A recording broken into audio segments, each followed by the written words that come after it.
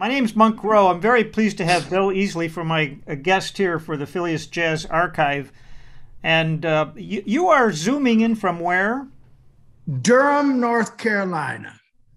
It looks nice there. And I'm in, Oh, it's lovely weather. yeah, I I'm in, don't leave my house. I'm comfortable here. I don't go anywhere. right. When you describe what you do, because you've had a very versatile career, when you describe what you do you have a sort of short way of summing it up? Well, I music is my livelihood. Life is about the study of human behavior, human growth and development. I am 75 and I would like to become a psychiatrist, but they told me I would have to go to school. So, but I've always been an amateur psychologist my whole life, and music is just what I do to go to pay my bills. Being a musician and being in all these different situations, did your intense um, behavior in looking at other people's behavior, did music give you a chance to observe a lot of different kinds of personalities? Sure. And some people, they have certain things that they think are unique to musicians. But my study, musicians are just people just like everybody else. And some of them, Cannonball made a statement one time on Live to New York, and he talked about people who act like they're supposed to be hip or so. You remember that statement? I So do. I heard that as a teenager, and it resonated in my head because he wasn't talking about musicians per se, but people in general that just try to pretend that there's something, rather than being themselves. Hmm. Yes, that statement made a big impression on me as well. Um, how did your family come to live in Olean, New York? So, My my mother's family was there from the 1800s or early 1900s. My great migrated from Pennsylvania. My mother's grandfather was barber and sort of an intellect, and my mother's father was electrician, in fact, an inventor.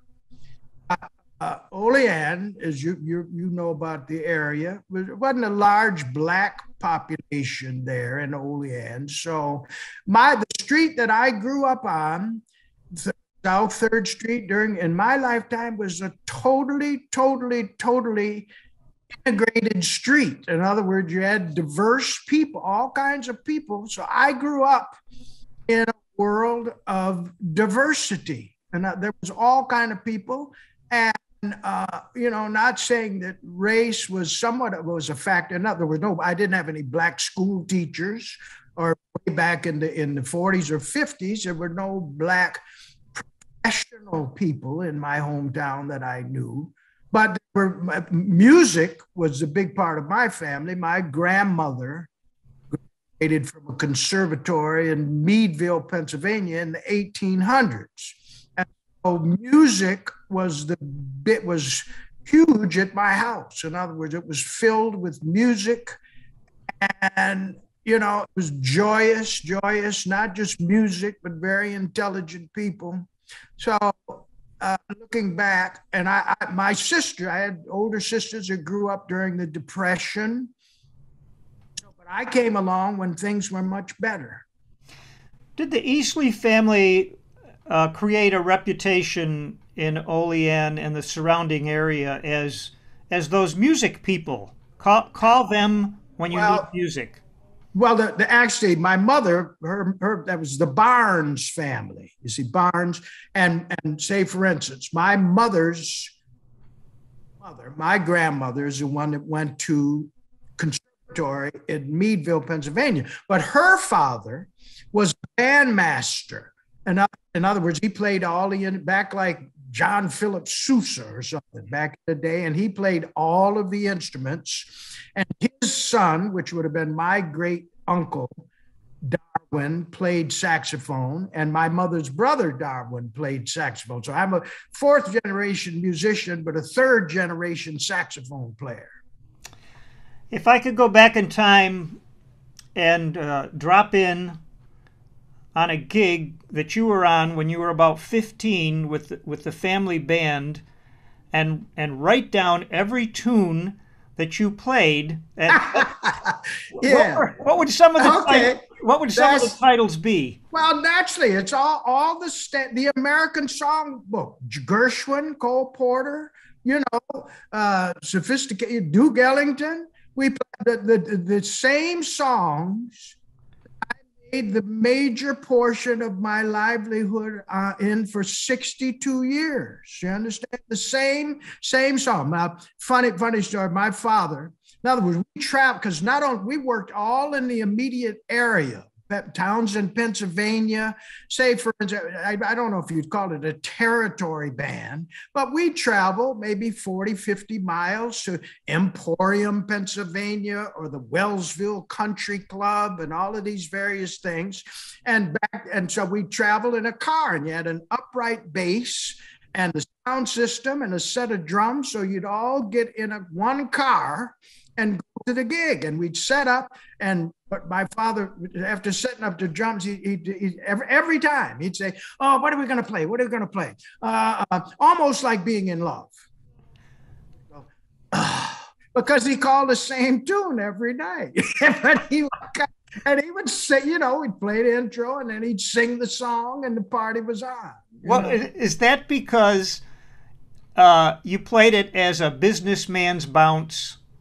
Well, no, businessman. I made a record called. I know you did. That's why I asked. And it stemmed from the term musicians used to use back in those days. And so, see, it's hard to explain how different.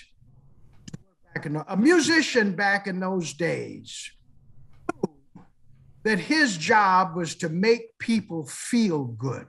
In other words, and the people would, when they walked, be it a country club or a juke joint or jazz club or whatever, people walked into a club or wherever you were playing, and they'd worked hard all week long, and they would come in with almost like a challenge, and it was like, make me feel good.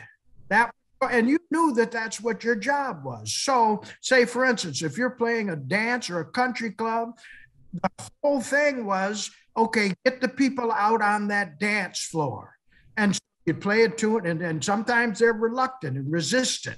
So they would sit there and so, okay, well, what do we play? And then, so we try to think of, let's play Stardust. And then he'd say, call the tune, he'd say, Businessman's Bounce, which meant like a 2-beat, boom, boom, boom, boom. And most people can count to 2. And so they would get out on the dance floor. They'd move 1 foot on this beat, 1 foot on this beat, and the next thing you know, they thought they were dancing. And at some point but you would make people swing who had no intentions of swinging and didn't know what swinging was, but when they got sat down, they know that it felt good. You know? So that was pretty much the psychology of the deal. Yeah, I love it when you do that, and you somewhere after they get started, you switch to 4/4. There you go. And they'll respond to that. Oh yeah. I'm trying to think of this one tune of Cannonballs. And that's they're not just the musicians who really knew how to take people on a journey. They knew how to do that. And it would evolve. It would start, like I say, boom, boom. And then eventually, 2 spot, but eventually it turned into a circle to where it was like, it's all about. Yeah. What did your father think of the rock and roll intrusion into pop music? Okay, well, that kind of came much later. I mean, that was in the 50s or, going into, there wasn't no such thing. They had rhythm and blues, but and roll. See, you got to realize my father's band, it started from 1928. My father came to Olean, New York. He was on the road with a 5-piece band, and somehow you got to realize what the roaring 20s, so to speak, and there was all kind of live music and speakeasies and musicians traveling all over the place. Sometimes a musician would migrate, answer an ad in a magazine looking for a saxophone player who reads and fakes, and so a guy may go halfway across the country looking for work. You see, that's how it was, and I sort of caught the tail end of that kind of procedure. So, at what point did you get the idea, or were you forced into being an improviser? No, it was automatic because I heard music from the womb. In other words, I heard my mother played piano, and up until the day I was born, playing at the local Moose Club or something like that. She's pregnant. And so I literally, and I mean, I have no documentation, but I pretty much learned the American songbook in the womb. And improvisation, naturally, when I started playing and listening to records and understood what improvisation was, right away, say, for instance, as a teenager, I'm listening to Cannonball and John Coltrane. So when I would get on the job, I'd be ready to stretch out. And my father would hit the snare drum and he'd say, play the melody. And I'd look around like, oh, you big square. But I wouldn't say that to him because I was afraid. But so I played. So I had to learn absolute correct memory. And to this day, I can play straight melodies. Much of it has to do, and in order to do that back in those times, you had to learn the words to a song so you could understand the rhythm of the music. So that's something that I've done from instinct or being forced and understanding the importance of it. But there's a lot of great players and improvisers that if you ask them to play a straight melody, they'll be able to do it to save their lives. You understand? So that's very common. It's interesting you say that because I was listening to your recording of For All We Know, Mm-hmm. and it was just simply gorgeous, and Thank you. so much respect for the melody. And then I'm hearing shades of Cannonball in your sound, something Wow. about your vibrato. I wish. He was my all-time favorite. Me too. He was my all-time favorite, still is. Can you Yeah. recall what an average gig with this family band, what kind of money did you make? Okay. Back then, you have to realize that my house was a musician's union, see. So scale in 1964, not in the late 50s. In other words, basic scale, $12 per sideman, and then a leader was $5 extra for the leader. So and scale was minimum wage, so to speak, if you're a union musician. Scale was $12 for the sidemen and $5 extra for the leader. So the first job that I played with my father when I was, about 13 years old, school dance. And I played just clarinet at that time. And by this time I'm going out to jam sessions with my brother-in-law and going to bars and things, to Sunday jam session. So my mother figured, well, since he's hanging in these bars, we might as well, let him play with us. So my first job that I made, my father gave me the $5, which was, the extra that he made. And one time, but after that, one job for $5, and from that point on, I was a $12 man. You understand? In other words, I wanted the whole deal. And so I got $12. And so then I bought, my father signed for a bank loan for me to get my first decent clarinet, which was a Selmer Series 9 clarinet. Cost $330. So I had a bank loan, and he signed for the loan, but it was my bill. So I had to at least get $1 gig a month to pay for my bill. I had bills when I was 13. That's growing up quickly. You're telling me. And when did the saxophone come into the picture? Well, once I paid off my clarinet, I was a junior in high school by then, you understand? And the clarinet, because I started paying for it in the 8th grade. So by the time, in my early part of I didn't start even playing the saxophone until I was a sophomore in high school. So I'd been playing on these jobs, just playing clarinet. I started playing, I had a school horn, a tenor, when I was a sophomore. So then I had a Selmer clarinet, so I wanted a Selmer saxophone. Selmer saxophone in that day and age was $610. So once I paid off my clarinet, I got another loan for $610, and payments were $14.75 a month. And I paid that all through my junior year, senior year. And I worked construction after my senior year that summer. So when I left home in September, I paid off my debt for my tenor.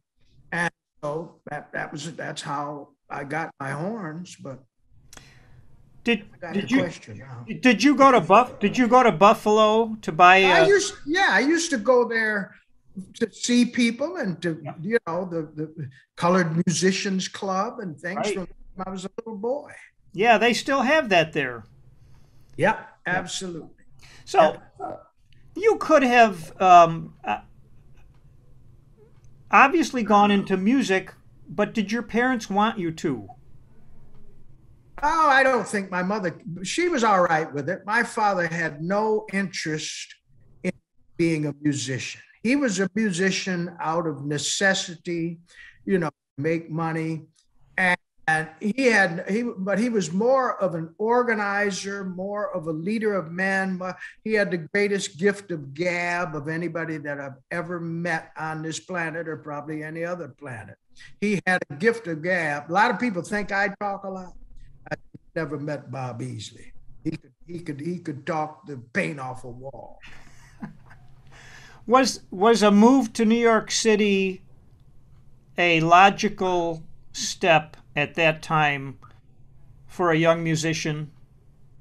Well, my sister had gone to New York before I had. She worked and at that time she had made a record with Sal Salvador, had a big band. And my sister was a singer in the band, and she went to New York before, a few years before I even thought about going to New York. I don't think I would have gone to New York had my sister not gone there before I did. Mm-hmm. Just one more question about Olean. As a high school student, did music give you an identity in the school? I mean, because some young men excel at being an athlete. I'm just wondering if you had this reputation as an outstanding musician. That's a good question, because no, I had a reputation as being a football player. Oh. I played varsity football as a freshman, and I was captain of the football team as a junior. But I wanted to play with the Cleveland Browns, you understand? But I weighed 127 pounds and was 5'5", you understand? And I never got any bigger. Okay. But I love football. Was my life from the time I was about 9 years old, and music was what came second. The only thing, right before the first game of my senior year, some kid smaller than me jumped on me and broke my ankle.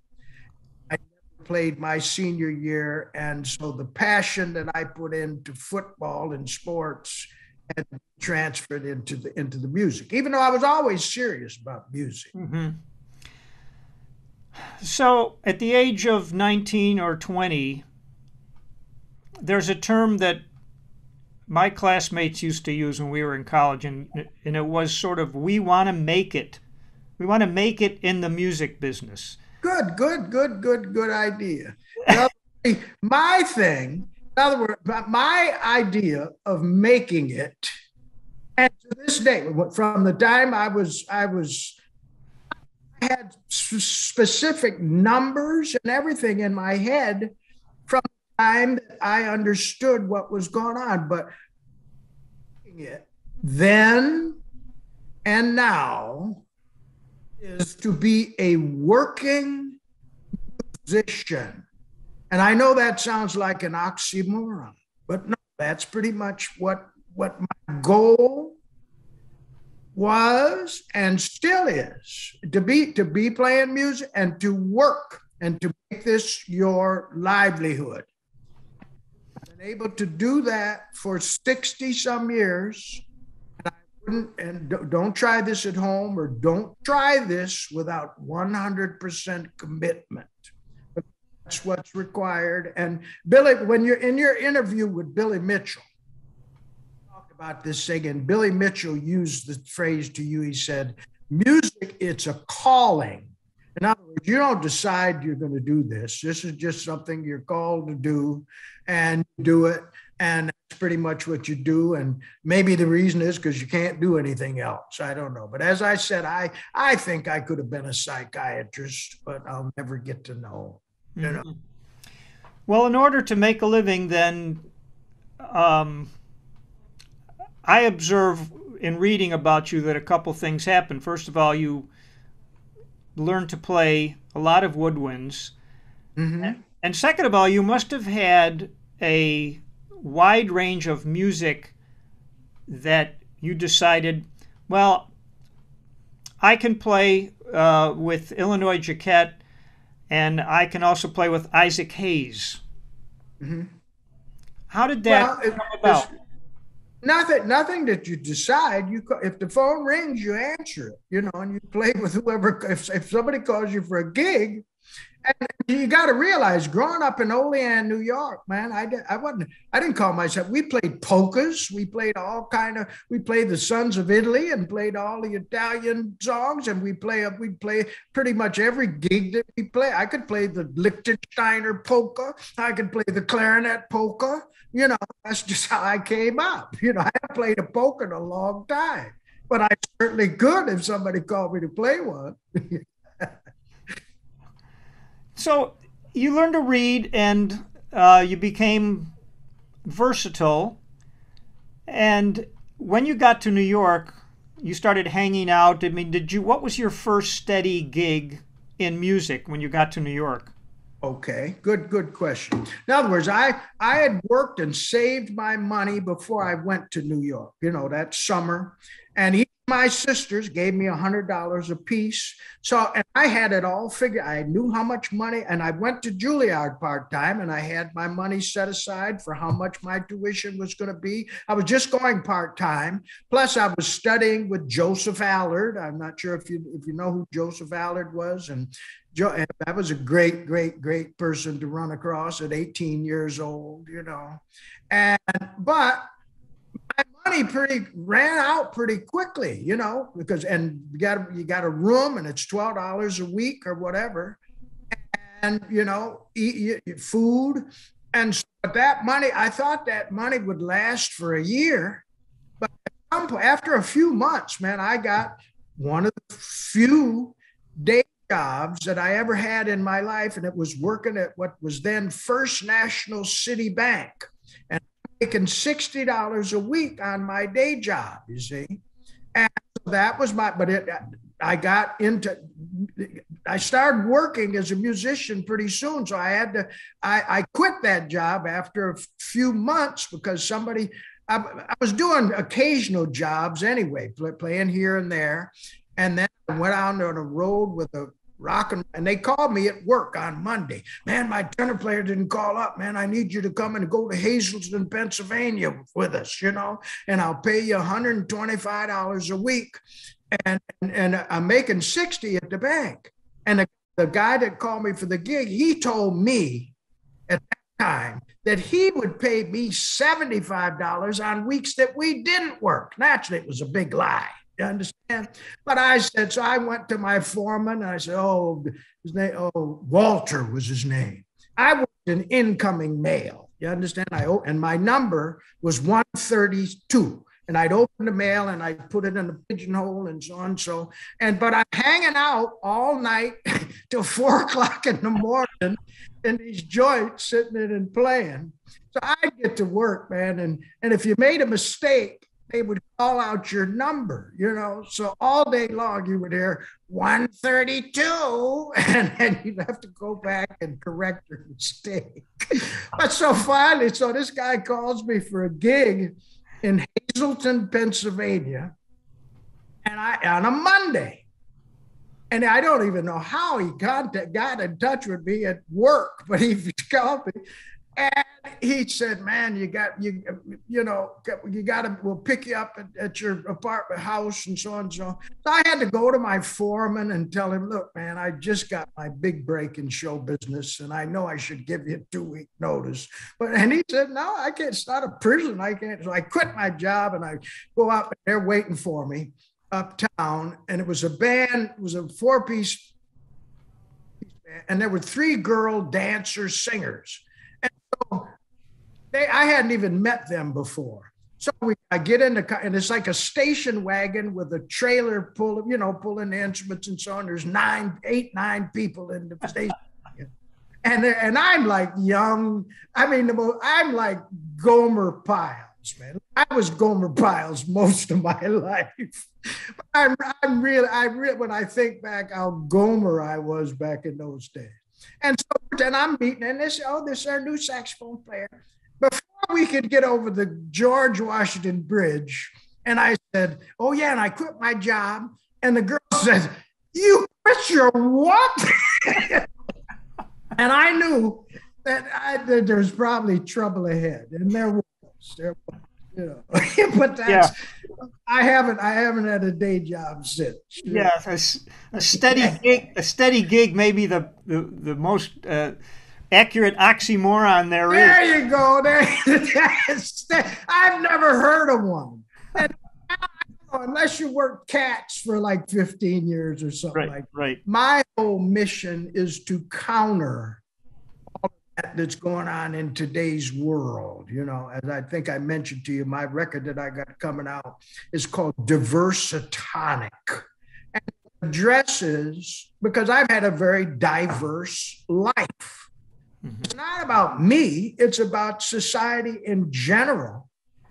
And that, okay, we're all different. Get used to it. You understand? That's what bothers me, because we're so confused. Our whole society is really screwed up, more so than it should be, because we've made progress and it seems like we're going backwards. Yeah. It makes me wonder if there was a period, a decade or a series of years in your life where you felt we were really headed in the right direction as a country. I think we've made progress all along. In other words, you see, history. All I know of for sure is 75 years. And I'm living in a completely different world now than I was, let's just say, 50 years ago. We've changed very much as a society. There's certain basics, but with technology, even when I first started playing, in other words, television was not necessarily, was new. And so people had to go out to get their fix of joy and social activity. So then you had television, mentioned rock and roll. That was a big change in society. But now you got the internet and cell phones. Most people are walking around with phones that are way smarter than they are, And if you have a question, you don't have to ask you can think of any question that you could possibly think of, and just talk to your phone and you'll have an answer just like that, you know. So, but, and that's, I'm not saying that's a bad thing. I think that people are way less engaging than I remember from years ago. Mm-hmm. You know, sometimes you can't get 2 words out of a person, or if you send a note to a person, they're going to answer you with an emoji or something, or they'll send you some initials that you don't even know what they stand for, a statement, or they'll use some hip phrase or something. I just had it happen between the time we talked earlier. I said something to somebody and they wrote back with some phrase and I had to answer them. I said, I have no idea what you're talking about. Yeah, it's like Cannonball, man. He said, you don't decide you're hip. You either are or you aren't. Well, yeah, but he also said hipness is a state of mind, not a right. And so, but that whole speech, now, what did he mean by that? And he talked about people who act. He's not just talking about jazz people or so and so. See, that what people have to understand is you are who you are. So don't pretend to be somebody else. You understand? And don't try to put on some type of act that makes you feel good or makes somebody think that you're something that you're not. And that's just a human, people do that. That's what human beings do. And it's not necessary, it doesn't really work that well. So, you know, the obvious is what it is, you know. And, so, do you feel you had like internal voice or something that told you it was time to move on? Yeah, man. See, the internal voice. Oh my God, we could talk 4 hours about that. Again, I know I talk a lot, but let me tell you about the internal voice. Back in the Army, station in Fairbanks, Alaska. Now, around this time, I'm 20 years old, right? And so at one point, I'm to figure out what am I going to do when I get out of the Army, because I'd actually been working. I had a good, nice, steady gig before I got drafted. Now, but I'm 19. I said, when I get out, I won't have that youth going for me. We won't be talking about this little 19-year-old because I'm going to be 20 years old. I'll be like an old man. You understand? So I'm trying to figure out, now, what am I going to do? So I go on leave and I'm going through, I stopped in Seattle, Washington. And Miles was playing there, a club called, I can't think of the name right now. Cannonball made a live record there. I can't think of the name of the club, but Miles Davis, Hancock, Ron Carter, Wayne Shorter, Tony Wade, they're working at this club. I'm on my way going back to Fairbanks and I got my Army uniform on. So I get this idea. I said, I'm going to go to the club and I'm going to go see Miles Davis. When they take a break, I'm going to go up to Miles and say, hello, Miles. My name is Bill Easley and I play saxophone and so and so. And Miles is probably going to say, oh, really? Why don't you go get your horn and come play with us? You know, that's what the voice in my head is telling me, that this is how it's going to be, you see. So I go to the club and I'm dressed in my Army greens.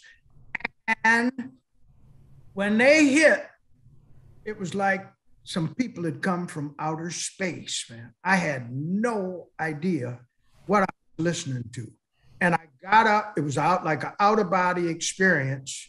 And I got out from my chair and I stood in front of the band and I watched the whole set and they took me to a journey in outer space that I never anticipated. At the end of the set, my whole idea of going up to Miles and introducing myself disappeared.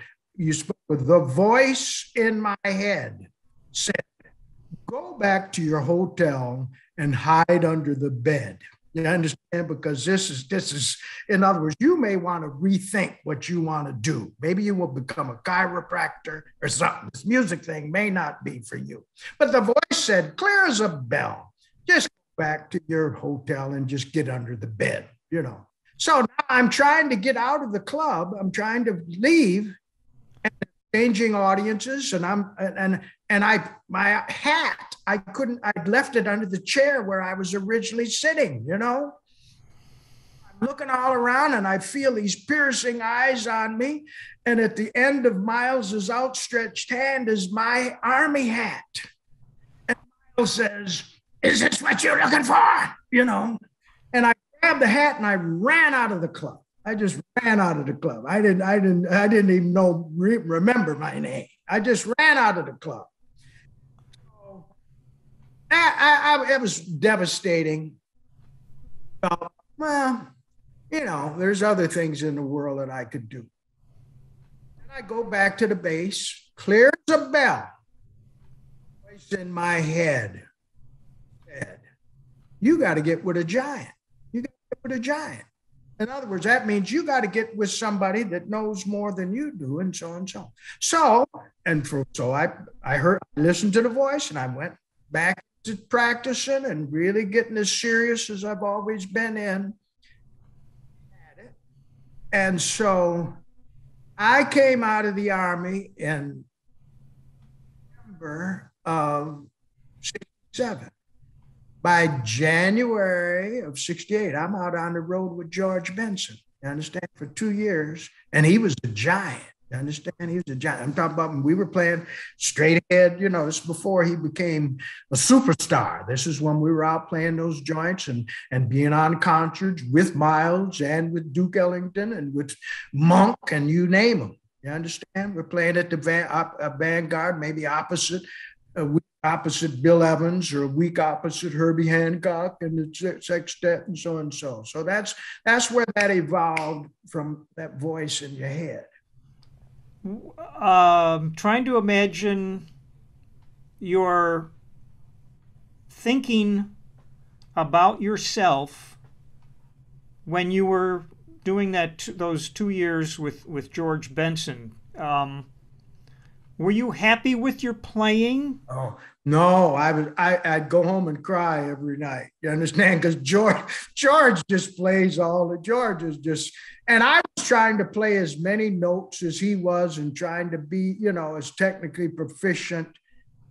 And George is one of the greatest players.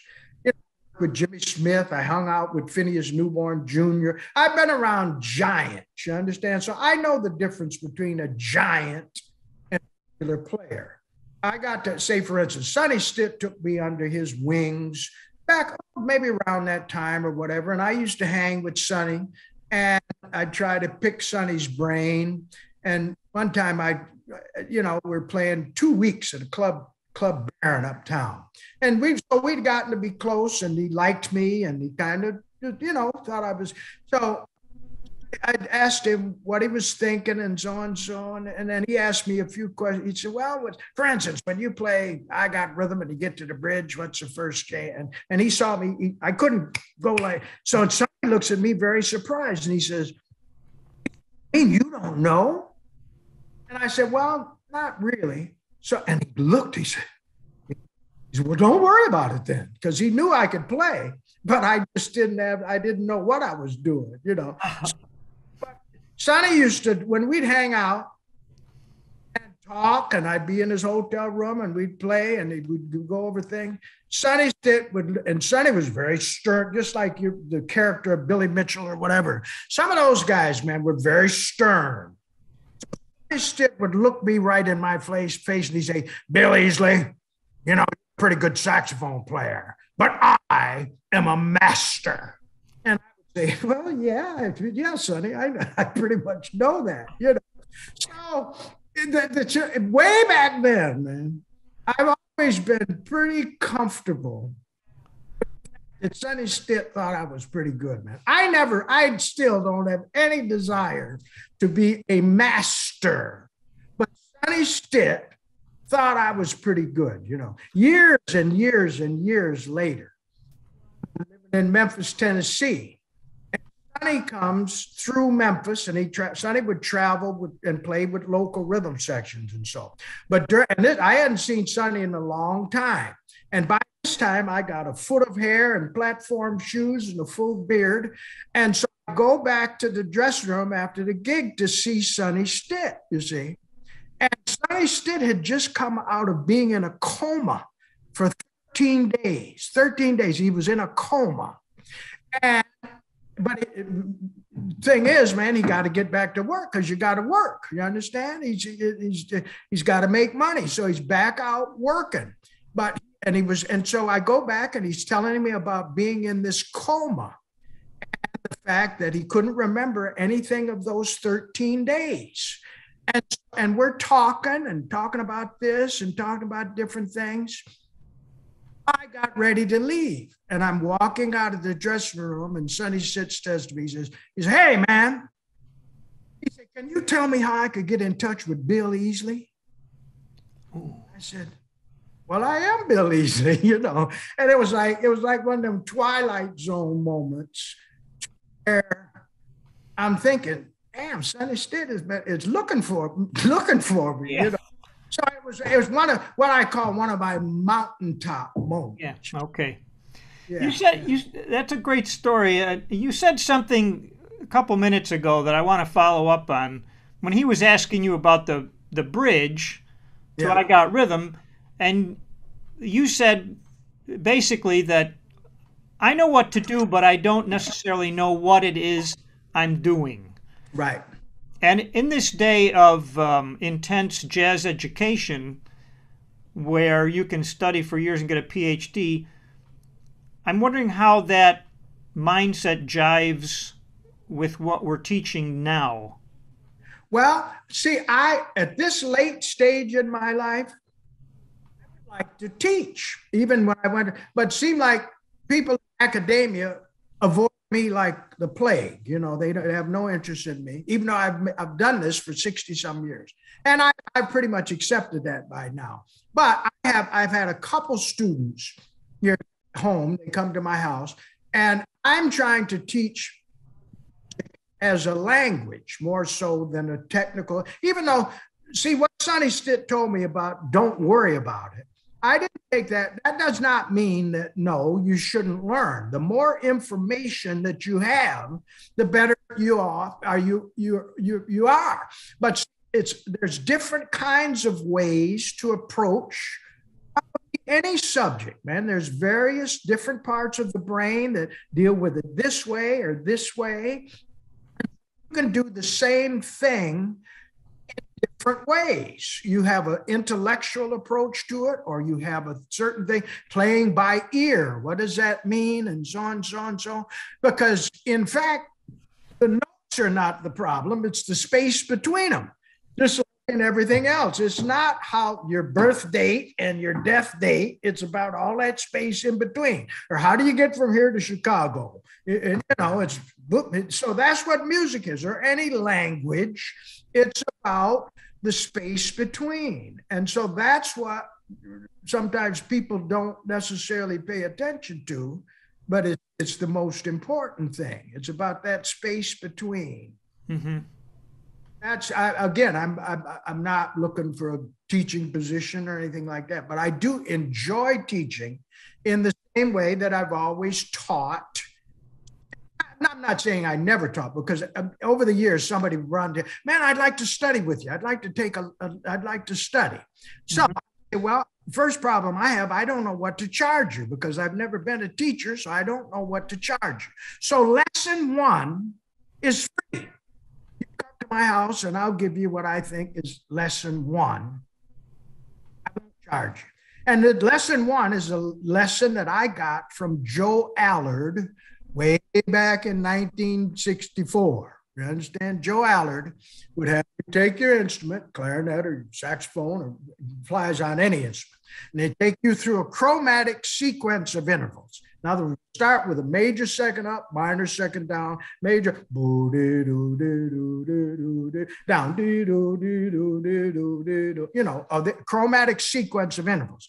You major seconds, minor seconds up and down, then expand it, minor third up, minor third, or you know, major second down. Now, fifth up, go diminished fifth down.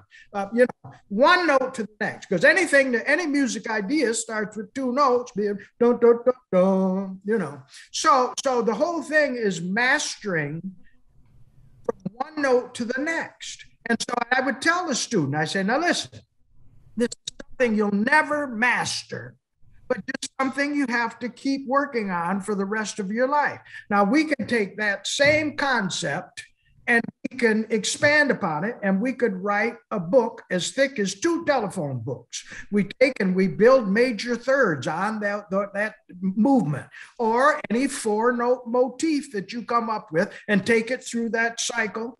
In other words, and go over, put it in your head and run it through, put it on your horn. So it's very basic information. And I always gave that as lesson 1.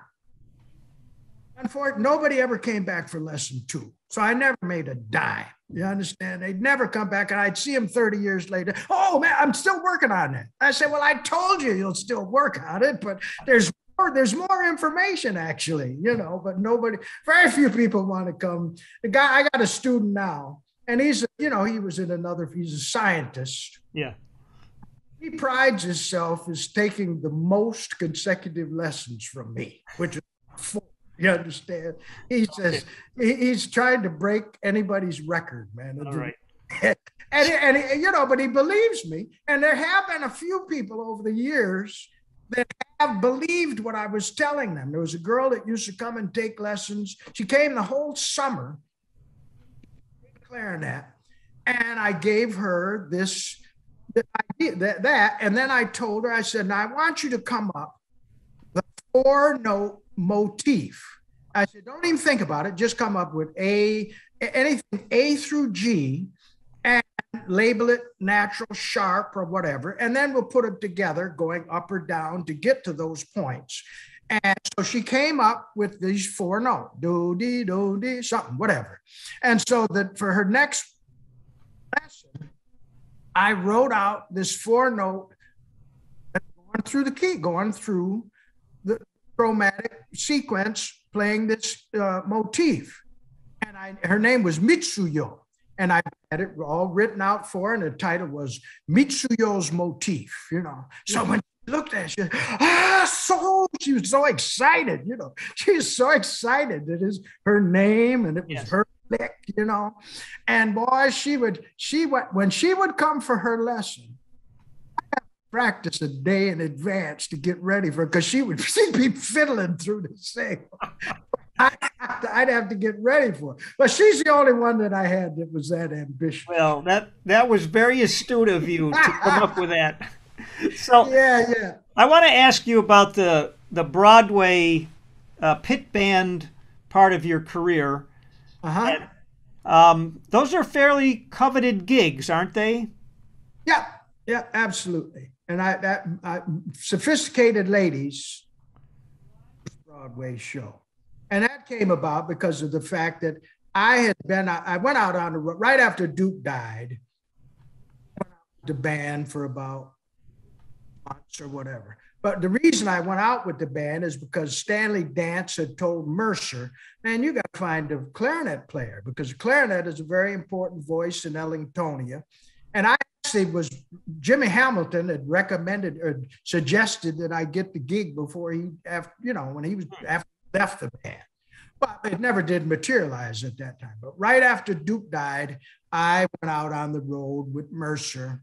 And the only reason I went out because I was working with Isaac Hayes at that time. And this was during a period where we was out making a movie somewhere or something like that. Yeah. I left the band. Mercer he said, man, you got an open chair in the band anytime you want to come back. So when he came through Memphis one time, and they were getting ready, talking about doing a musical on Broadway. So Mercer invited me to come, if you want to come back. So I moved back to New York with the promise of this job on Broadway. And it's sort of what I aspired, the type of work that I've aspired to do in my lifetime. I turned down few months when I got to New York in January of 1980, three possibilities: going out with Horace Silver, Art Blakey, and going out with Panama Francis and the Savoy Sultans, you see. Make a long story short, I went out on the road. I turned down the gigs with Blakey and Horace Silver because, first of all, the jazz sidemen are the most underpaid workers probably since, I can't even go back. I don't even want to say. But that's just the history of jazz sidemen. Some money, but jazz sidemen in America are some of the most mistreated people on the planet. And I won't, you probably know about that. So I'll spare you the details of how the jazz thing works, So I sort of had half a jazz career, but I did enough Broadway shows and enough recording that was more geared towards stability than creativity. I know I talk a lot, man. Jump in anytime, because those are great. Stability and creativity. I think that's very important for musicians to have a balance there, because if they only have stability, they'll be one of those grumpy people who just there's a lot of those, right? Did you have something you did when you were in the pit to help keep focused when you had 84 measures of rest and then you had to come in? Because it's been my observation that, when you play a show over and over and over, you have these long periods of not playing that your mind can start going out. You know what? That's a brilliant point. And my experience is totally, because that's the norm. See, that's the norm. It's like going to the assembly line. You have to realize I had a very, very unique Broadway career. In other words, I went to Sophisticated Ladies, did a show called Black and Blue, which was filled with jazz all-stars. I did Jelly's Last Jam, where the clarinet was just all throughout the whole thing blowing. And most of my shows have not been your typical Broadway shows. You see, they've been jazz-themed shows, and most of my chairs have been with me in mind. You see, I've been hired for Easley, because that's what Bill Easley does, And so I bet my experience is not typical.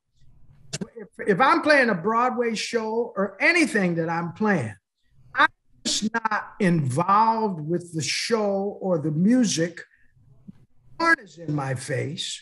I'm involved with the whole experience. No, I can't. My norm is not to, play this and then pick up a book and read a chapter of this. No, if I go to work, I'm there to work, and I'm involved with not just my part, but everything going around me, and during the actors and the singers. In other words, I used to go to work every night in Black and Blue. Oh, what is Sir Roland Hanna going to play tonight? You understand? What is he going to play tonight? I hate to brag. Many people have had that kind of experience. You see? Yeah. It's okay with me if you brag. No, because you'll turn me off. No way.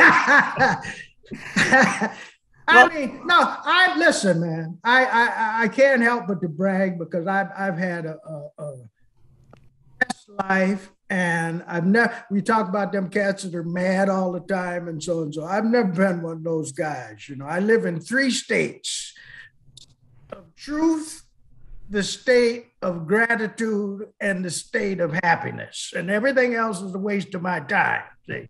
And I'm still living that way, That's wonderful. Past, present, and future all exist simultaneously. On your website, you had a series of thoughts of the day. And you seem to be an optimist, because in May 4th of 2020, when things were really bad with COVID. And isolation is the perfect environment to practice, you said. Oh, Preparing for yeah. the best outcome. Prepare for the best outcome. The worst outcome will take care of itself.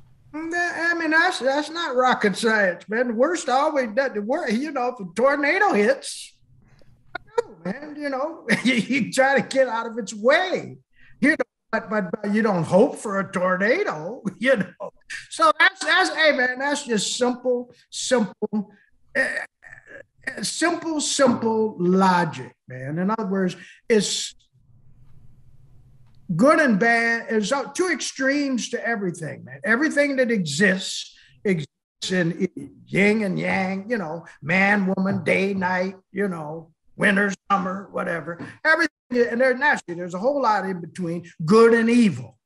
And so good force and evil force, I mean, they both exist, man. And so you know, it's a matter of choice, which do you want to gravitate toward? Well, we've been at this for about an hour. It's been Oh my goodness. wonderful. I'm going to let you talk next time. I'm wondering if you have anything to say about the state of our country, because you are an observer of human nature and you're just talking about extremes. Mm-hmm. You have anything you can comment on? Well, my current mission, man, my current thought and my current project is, and it's more, I got a CD, a record coming out in April. I did it here locally in Durham, you know, and with guys I didn't even really know that well. I brought in a ringer from New York, an organ player by the name of Kyle Kohler, because I played with all of the great organ players. Probably played with more great organ players than anybody on the planet. Jimmy Smith, Jimmy McGriff. You can't name but maybe 2 organ players that I didn't play with. So I never made an organ record, sort of a record with an organ vibe on it. But the name of it is Diversitonic. And it's inspired by what's going on now. And the truth is, stop, man, like worrying about the fact that we're all different, man, because that we are, and the fact of life, man, we're all different. And, you know, we should just respect each other for our differences. And naturally, we don't necessarily have to all agree, but we have to respect each other. We're headed towards self-destruction. Respect is simple, man. It's simple. You know, the best way to get some respect is to die. And then everybody's interested in you then. But no, respect the living, you know, because it's important, and we'd have such a better world. And, you know, be concerned with your fellow man. Certainly have enough on earth to go around, but yet we have people in terrible state. And it's been that way since the beginning of time. So life itself and humanity should be about self-improvement. You know, in other words, the goal today is to be better than we were yesterday. And it's not, I mean, it takes work. It's very important. Why would you want to be worse today? You know, and that things have you get sick and so on. So yes, but spiritually, psychologically, you have to keep trying to be better. Well, cut me off because I know I ramble. You said it in one of your thoughts. You said, "I'm definitely a better musician at 71 than I was at 21, and certainly I'm better at 75, and certainly a wiser person." Oh yeah, absolutely. Right. You are too. I've known you since 1995. You're way smarter, man. You're way smarter. I'm going to have to get that in writing, Bill. I'll write it down. Well, I want to thank you. I didn't mean to ramble so long. No, that's why we're. You knew it when you called me. You knew what you were in for. Billy Mitchell, you knew you were going to catch hell. I liked it. All right. I appreciate your time. Hey, man, And it's been an honor. An honor. well, thank you very much. And best of luck with that new recording. And I enjoy your outlook on life. I can relate very well to it. You know, making a living in music by doing whatever comes up and doing it well. If it's paying, I'm playing. All right. Okay. Okay. All right, my friend. I'll see Have you a on the good day.